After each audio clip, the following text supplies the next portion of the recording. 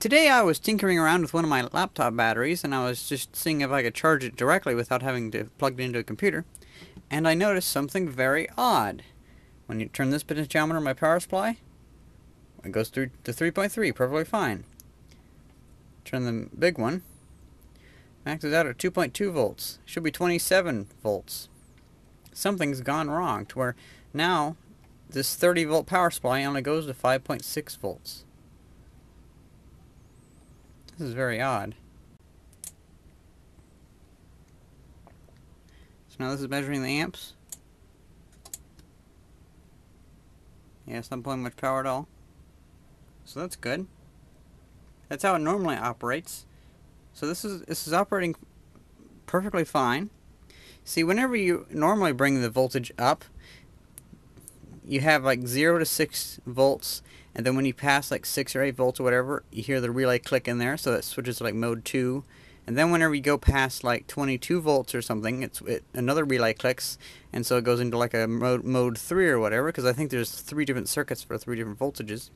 And like whenever I connect this up, you can hear that the relay clicks because it goes from 0 volts to 11.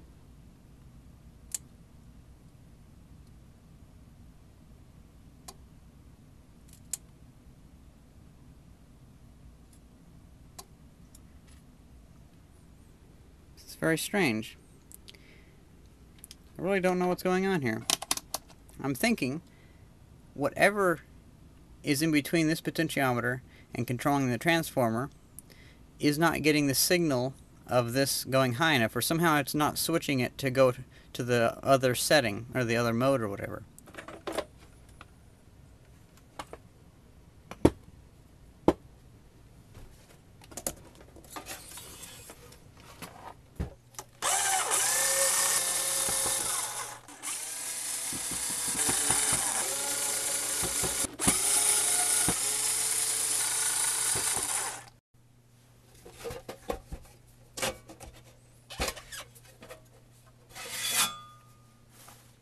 So here's the internals. Even though that it looks pretty cheaply made, it is pretty cheaply made, it's actually been very reliable, and I've thrashed it pretty hard. I think one time I let this sit putting 2 amps into a lead acid battery for 3 weeks straight. You can see here is a capacitor that I added to it, because the capacitor that was previously on there, I accidentally reversed the polarity and fried it, so I just added that on there, and it's helped it. Because if it doesn't have this capacitor on there, the meter kind of gets messed up and the voltage fluctuates a lot. For some reason I was remembering this not having a blocky transformer in here. I was thinking it had a toroidal transformer in here. Oh well. As you can see back here, that really doesn't give much room to cool those transistors. It's kind of just like a big wall that blocks all the air. It's a bad design. It'd be good to drill some holes in there. They'd probably make it to where I could pull more than 3 amps from it. But I'm really not seeing much that went bad.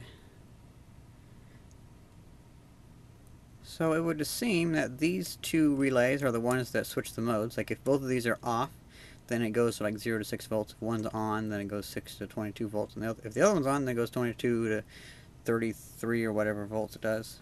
There we have the main board that has the LED displays on the side.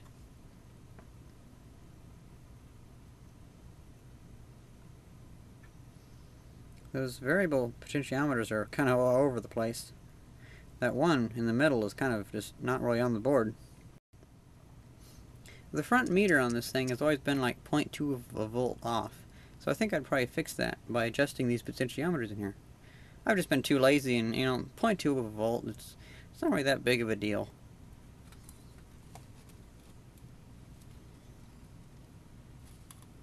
There we go, so we can see the numbers, even though it's kind of reversed, but whatever. Now I'm just going to see if there's any loose wires back here. Kind of mess with stuff.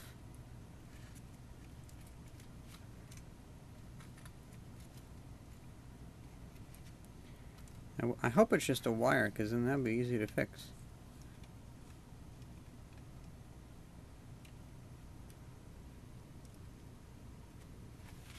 Nope. Well, that's kind of cool to know. I could always take this transformer out and use that to give 10 volts, 22 volts, and 38 volts. That's pretty cool. It's odd that it works on 110 50 hertz instead of 110 60 hertz. Because we have 60 hertz AC here, and I've heard that you shouldn't mix 50 hertz and 60 hertz, at least with electronics and stuff like that, because the transformers are made differently. So that's odd.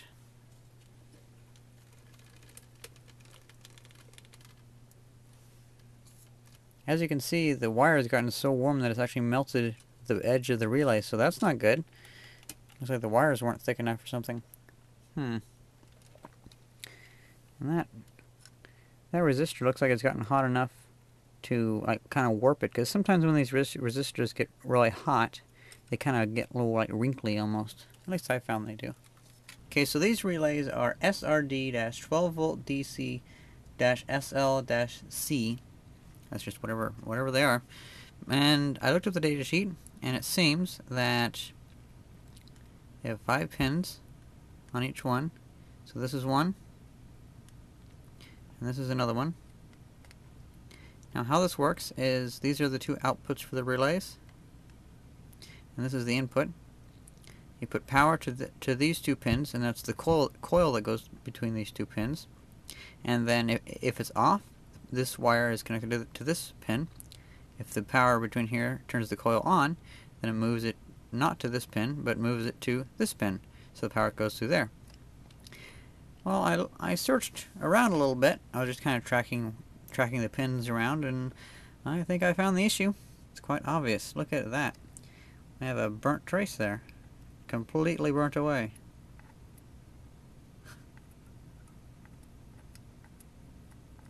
That must have taken a lot of power. It's funny how I just didn't even notice that.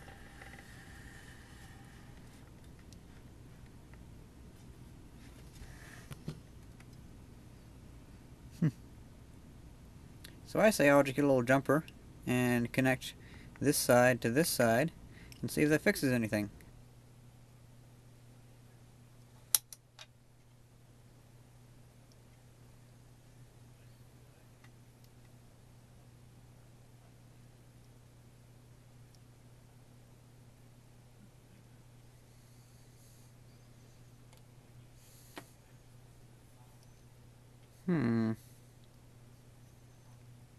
So something is shorting out that connection. So there must be something on here that's shorting it, and I found this. This capacitor is reading 0.2 ohms of resistance.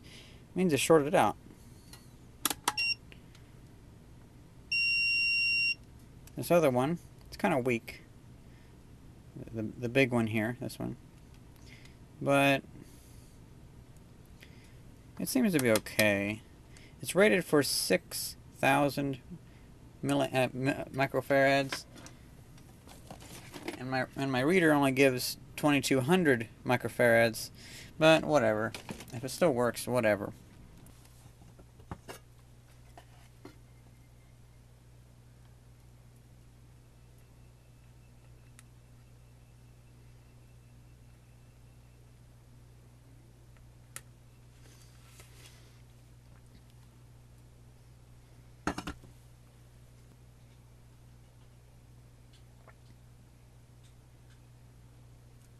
Okay, now it has 7 mega ohms of resistance.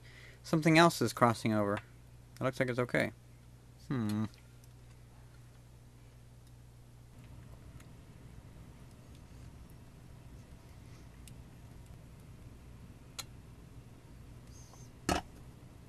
So I've spent a couple hours, and I still haven't been able to find the issue. I put the capacitor back in, and I think that this isn't worth it, because it still does have some functionality. It'll be great for recharging alkaline, nickel, cadmium, and lithium-ion batteries.